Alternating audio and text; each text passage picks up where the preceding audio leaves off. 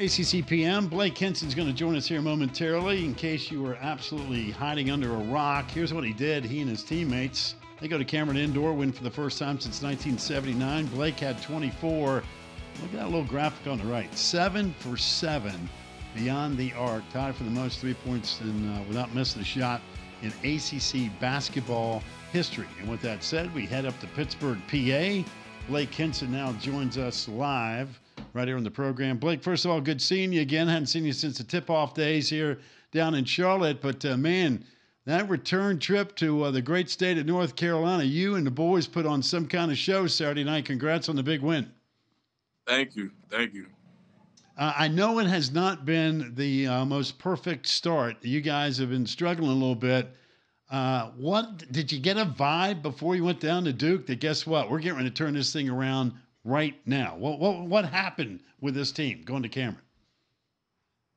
We're still learning how to put 40 minutes together as an entire unit, and I think that was our first time doing it that night. And as far as conference play goes, and that's good to see. That's good to feel, and we're gonna carry that on because we know what to do now moving forward. As far as how hard we need to play.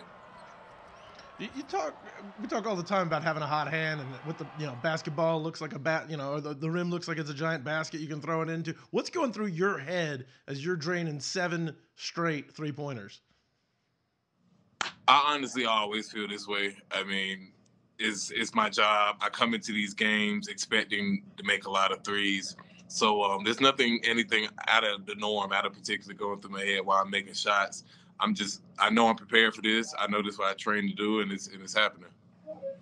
While you were perfect from beyond the arc, there were some other clutch threes, right? I mean, your teammates really stepped up in the game, and I just thought it was just a gutty effort because you knew Duke was going to make a run. It's never easy at Cameron, as you guys well know. Everybody knows. But, man, your teammates really stepped up to the challenge, didn't they? Yeah, and that's what it takes. That's what it takes to win any game in this league. Everybody's stiff competition, and everybody as a unit, the bench, and even my other starters played well all the way through. And this is not you can't look at it and be like, I played so good, that's going to be the best I played. No, that's the exact level you need to play at every single game, including myself, to win these games because this competition is stiff. Packer and I were talking before you came on that the photo of you on the table there is one of the genuinely great sports photos I've seen in a long time. Take me through the mindset that went into jumping up on the table and giving a little something back to the student section there. And how many times have you seen the picture since then? I've seen it. I've seen it quite a bit, and it was just something in the moment. They started out in warm-ups. They started out talking actually kind of friendly, and kind of just saying hey or whatever. And I told my teammates like I don't enjoy being liked by the other team, and progressively they hated me worse and worse throughout the game. I don't think you have to worry about them liking you too much anymore. I think you got their number now. Yeah, for sure. By the way, when did you decide? You didn't give that any thought beforehand. Hey, when we're going to win this game, I'm going to the top of the mountain, as you called it. I mean, what point in time did you say, listen, I'm walking right over there. I don't want to hear about any security guy. I'm going to go stand on top of that table and talk about everybody. I mean, when did that hit you? I think after I hit the free throw, and I missed the second one on the way back, and I looked at the clock and I realized they're not going to have enough time to even make this any more of a game. I probably made it up in my head about that. Well, your coach is somebody who's familiar with that building. Was he? What was his reaction to your grand send off to the Duke student section? He wasn't excited. I mean, he wasn't excited. That's him. He apologizes right there in his ear, like I don't know what he's doing. Oh no, now he goes and gets me. Okay, he comes back though. And I'm apologizing right there, and he's telling me that was not necessary. So, but it's okay though. I mean, shoot, it happens in the spirit of sport. He understands what type of person I am, and he didn't condone it. He still doesn't condone it, but we're moving past it. It is what it is. Well, I'm a firm believer you ask for forgiveness instead of permission, so I'm all with you. I think it was great. By the way, what was the locker room like, Blake, for you guys? Oh, it was a party. We party after we win. We got the music jumping. We don't sit down after we win, and we party. It was a turn up. We did. That's how we treat every win. So the locker room was ecstatic. And that flight home had to take about 6 seconds, right? I mean, that's got to be one of those. That's what it's all about. I mean, you're with your team. You go on the road. You do something that hasn't been done since 1979. By the way, do you know that going into the game? How long it had been since Pitt won a game there?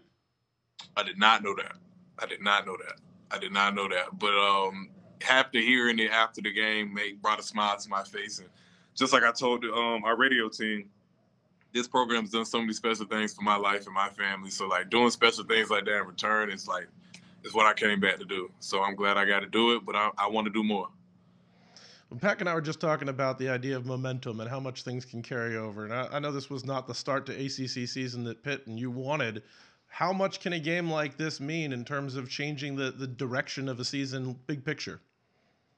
Any win can change the trajectory of a season where you didn't win. You had a losing record to begin with.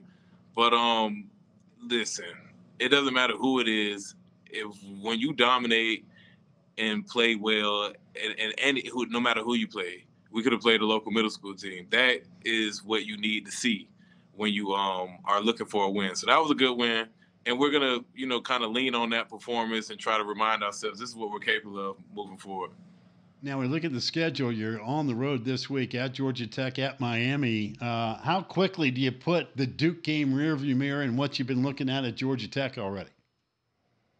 It's in the past. We flew straight to Atlanta after we left to North Carolina. We haven't been back to Pittsburgh, so we're already on Georgia Tech.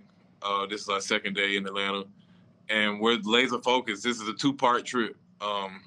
We got part 1 done, and now we're fixing on doing part 2. That's a shame you haven't been back to Pittsburgh yet. So what kind of feedback did you get? Have you heard from, friends on campus, the folks around Pittsburgh? I assume your social media was pretty popular in the aftermath of this one. What was the response back home, even though you haven't been there yet? A lot of support, obviously, a lot of people who enjoyed the moment. Fun fact though, this is the most I've ever heard from North Carolina fans. They really enjoy it. Yeah, they're gonna love you for a while, right up until you can until you climb on the scorer's table in Chapel Hill too. Right. You guys have had success in Chapel Hill. It's kind of crazy that North Carolina Duke thing on the road has been probably pretty good for Pittsburgh. I mean, I know 79 was a long time, but given the fact what you did the last time you walked in there, and you guys have been a thorn in North Carolina's side for a while. Yeah, well, I mean, I believe in media day they said we're the team they want to beat the most. So I love that. I love that type of energy, and we're gonna meet the bell. We're gonna ring the bell from that type of request. Well, congratulations on the performance and the win. I know you, like you mentioned, Georgia Tech and Miami this week on the road. It is a grind in the ACC, but you gave a lot of folks a reason to talk about that snapshot. Like you said, that was one of the all-timers. There's no doubt about that. And 7 for 7 beyond the arc. It's only been done one other time in the league. Pretty impressive from a historical perspective. Keep up the great work, Blake. All right, thank you, guys. See y'all later. You got it, man. Take care of yourself. Stay healthy.